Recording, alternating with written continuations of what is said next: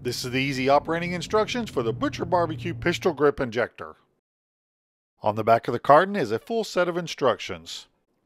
After opening the storage carton, this is what you'll see. You'll have two needles, a big one and a small one, a gasket package, a cleaning tool, and this is your injector itself. Let's move on and get ready to operate our injector. Before your injector will work properly, the gasket needs to be making contact with the inside of the tube. If yours is not, here's the easy instructions for it.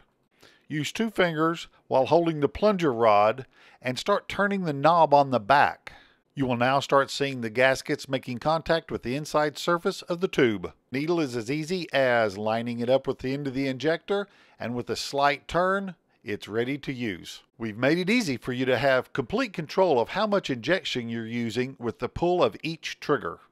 The selection indicator is the little red arrow on the handle. By turning the knob, you can go as little as 1 all the way up to a scale of 5 according to how much injection you're needing. Place the holes of the needle inside your injection and pull back on the plunger rod. As you can see, the injection remains in front of the gasket. By squeezing the handle, the Gourmet Pistol Grip Injector does its job.